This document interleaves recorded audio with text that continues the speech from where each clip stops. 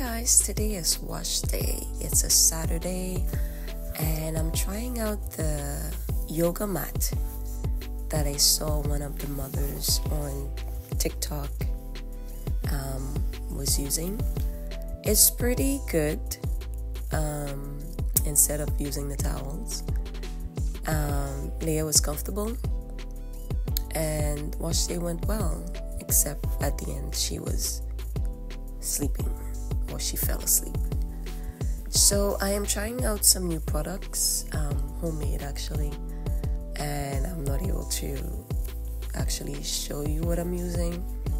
But first I like to shampoo her hair, work my fingers through her scalp, give her a nice scalp massage, and I believe that's why she fell asleep. But I like to make sure, make sure her roots are clean, because her protective style usually lasts, I usually keep it for like 2 to 3 weeks. So when I do lose it out, I have to make sure, get all of the build-up and everything else, because like I said in the last video, I would use, products throughout the 3 weeks, just to make sure her hair is not dry and it's properly moisturized. So I have shampoo her hair. I am rinsing it out now, and it looks pretty clean. I don't do 2 wash because some persons wash twice. I would just do it once, and I would apply the conditioner in her hair, and then I would clear it out using my brush, my detangling brush. So she's done. I just want to make sure all of the shampoo are removed. So I'm using the conditioner now. I love it. It leaves her hair, pretty soft, but I do have to clear it out. So you will see that she would make faces or anything, because she don't like her hair to be pulled. She has sensitive scalp.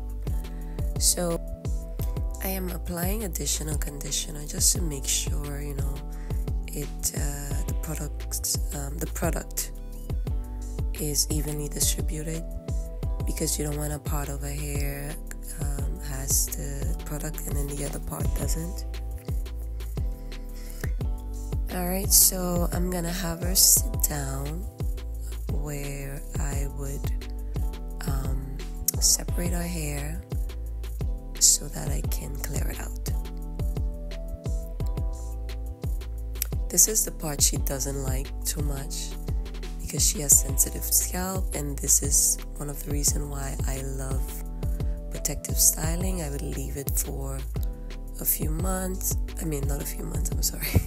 Sometimes I do, but for a couple of weeks, and just to give her a break. But apart from that, she do enjoy wash day.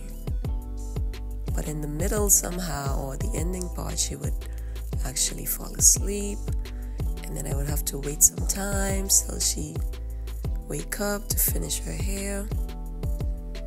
But it is what it is. My Saturday, when I do wash day on Saturdays, my Saturdays is just wash day, and I can't do nothing else. So I'm using my brush to detangle her hair, starting from her ends to her roots. And it's a struggle at times. Leah, it's a struggle to do Leah hair on a regular. So I do, twist it right after I pull, just to make sure it doesn't get detangled again. So I'm doing the front now. But guys, guess what? Leah never used to suck her thumb when she was younger. That habit started right after she turned 5. And all of a sudden she came home from school and she started sucking finger. and I cannot, for the life of me, I cannot get her to stop. But she does it, as a way to comfort herself, I guess, when she's going to sleep, or if she's bored, she would actually suck her finger. But if she's busy doing something, she won't do that. But I do try to keep her busy at times just to get her out of it. But I would ask her to remove her fingers from her mouth, and then a few minutes later it would go right back in her mouth. So yes, she's watching her iPad, which make the process less tragic. Because at times she would go crazy, but with her iPad, when she's watching her iPad, she's more calm. Sometimes she'll say, "Ow, mommy, you hurt me." But I do try my best to, make it less painful for her. But I was telling a story about how back in the days when I was a kid, when my mom used to do my hair, and how painful it was. So I would tell her, you don't want to experience that. That's why I'm making it so much easier on you by doing what I'm doing. But then you're still not grateful, But anyways, it is what it is. So I'm now rinsing out her the conditioner. I normally do a deep conditioner, but with Leah, it's really hard to do because she really not stressed me out, but she really worked me on wash day. So I'm rinsing it out, and then I would blow it out so I can start with her protective styling. Guys, she only has, I only can do one protective styling, and that's twists and then beads at the end.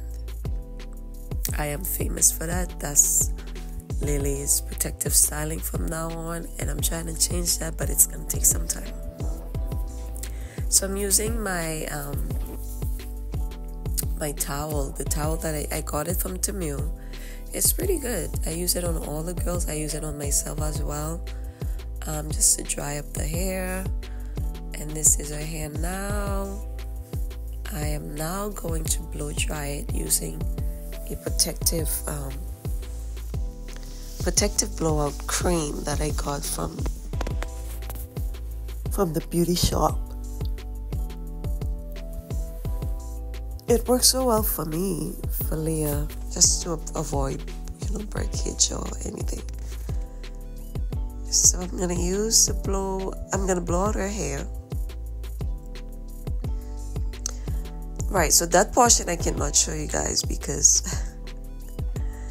Lily is very, very, how do I say that? Leah would scream for no reason,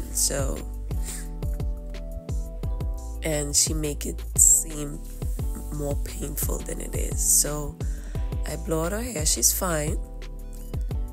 And this is her hair now. She'll giddy up. And I am now ready. I'm just blow drying it just to make sure everything is dry.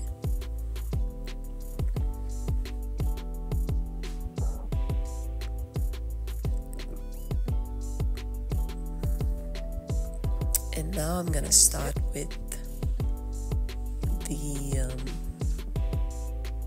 protective styling. She do love her hair like that, guys. However, I cannot deal with her hair out for too long. So this is the hairstyle that she got. Well, that's her regular hairstyle with the beads. I was unable to show you guys how I do it step by step because it's a process. It is a lot. Alright, so she is a happy girl after she took a long nap, and I was able to finish her hair. So this is her. This is the back.